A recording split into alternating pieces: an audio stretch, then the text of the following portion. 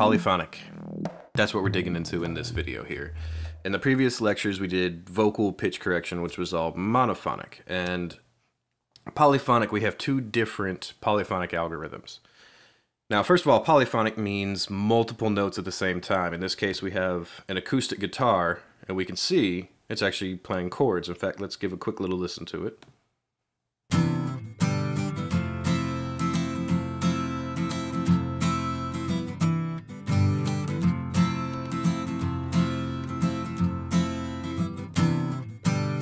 Alright, so it's playing chords. We can see every single note that the guitar is playing. It has 6 strings, and we can see all the different notes, the 6 different strings of the guitar there, and each individual one. Now here's one of the things that's really cool about it, though, is the fact that we can go in and we can mess with notes individually. So if we look at the chord that the guitar is playing here, we have F, C, F, A, C, and E. So we have an F major 7th chord being played right now.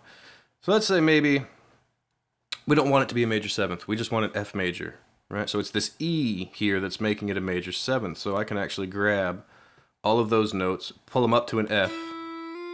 Now it's no longer major 7th. I've just changed the chord the guitar played to F major.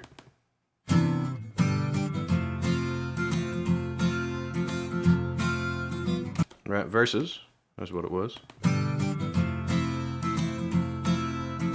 Alright, so pull that back up to an F. And now let's say maybe I don't want major. I want this to be a minor chord too. So when we're talking about an F chord, it's the A that's defining this as being major. And if I want this to be minor, I can just pull it down to an A flat. I believe that's the only A that's being played here. So let's give a listen to that now. So instead of F major 7th, we've just now turned this to an F minor chord.